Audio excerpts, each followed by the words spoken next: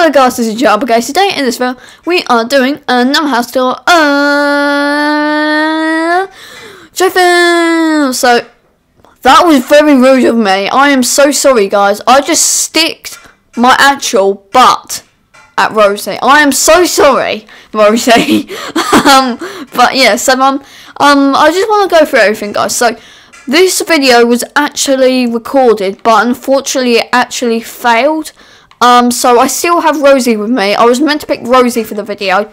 But yeah, so today we're going to be touring the survival house, and I'm really so sorry the video actually basically corrupted, I would say, because it didn't record. So yeah, so the whole video got deleted.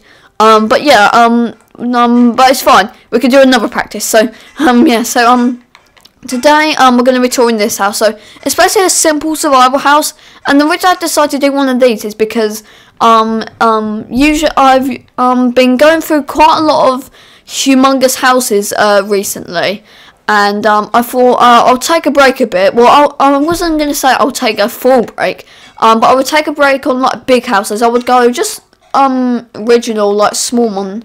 Not small one, but just small houses. So yeah, isn't that right, Rosie? Do you think I deserve a break? I think I'll just let Rosie have fun. But yeah, so let's go for the survival house. So as you're walking, you have the enchantment table right here. So it's just pretty simple, really. Again, it is a survival house, and yeah, so and you have a couple of chests on each side just to make it even, and then you have like leaves sticking up, just like decoration with some flower pods. And anvil with leaves, and I've done the same there. And then that's the doorway leaning out somewhere. And then this is one of the main rooms. So you have like a chest here, like on both sides. You have altogether 8 chests of wooden planks. So you're gonna need a lot of wood for this house. But yeah, so also there's an anvil with some brewing stands with an ender chest with slabs on there, crafting table on each side, chest, and then beds, and yeah, that's really the house.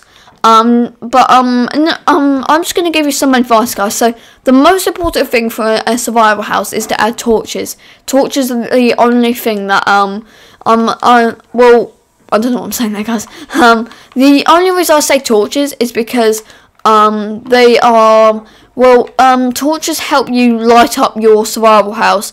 And plus, if you have it on easy, mobs will spawn in, like creepers and everything, and then it will blow up your house. So make sure you do add a torch, like not a torch, loads of torches.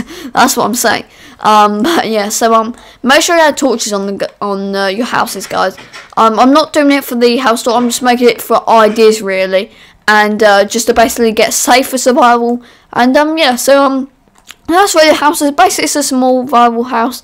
And if I actually look on the map, guys, as you can see, the full length of this whole entire, you know, this side of the village of Ville is almost complete. Look how much work I've done on this, guys.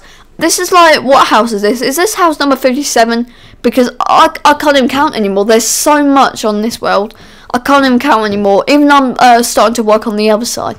So yeah, so also, guys, if you do want to, one more thing, if you do want to suggest anything, like how many right, I'm gonna give this out. How many houses do you think I will do when J4 is done? How many houses will I have when J4 is done? So I'm predicting 100, over 100 of houses.